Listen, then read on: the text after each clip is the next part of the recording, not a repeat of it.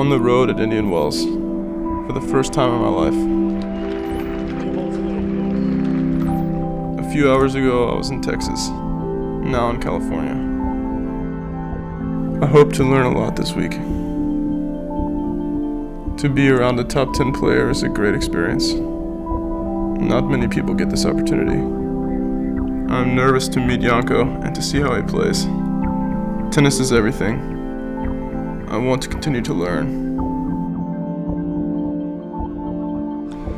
It's 11 o'clock.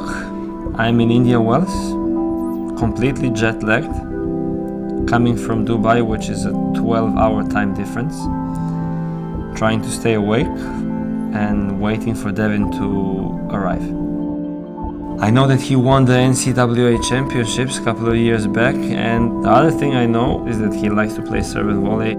It's actually very interesting because you don't have many players on tour right now which are doing that. So it's going to be interesting to see how he plays this style of game. I'm really eager to see that.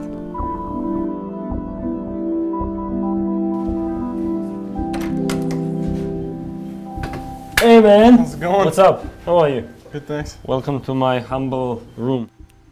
This is a big event, as you know already. It's a Master Series. It's like a mini Grand Slam.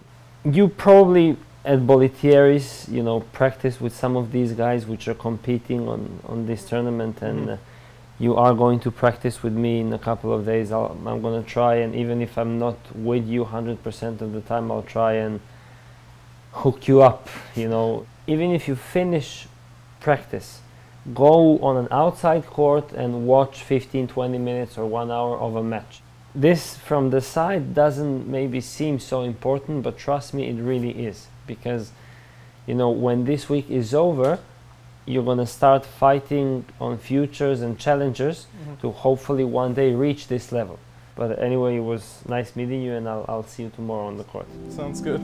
Thanks.